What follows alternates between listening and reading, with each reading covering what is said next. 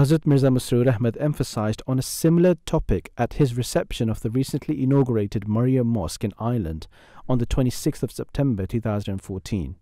The head of the Ahmadiyya Muslim community was welcomed by the mayor and other dignitaries to the city and considered it an honor of being present at this momentous occasion.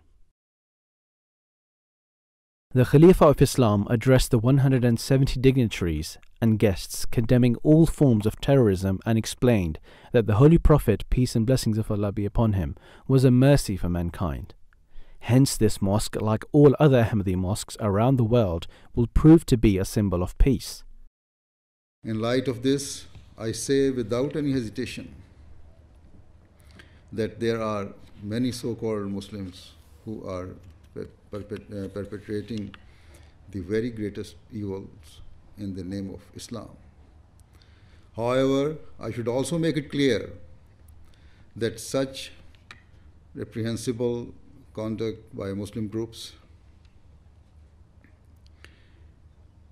or governments do not in any shape or form reflect Islam's true teachings. On the contrary, Islam is that religion which has taught Muslims to live their lives by treating one another with love, compassion, and mercy.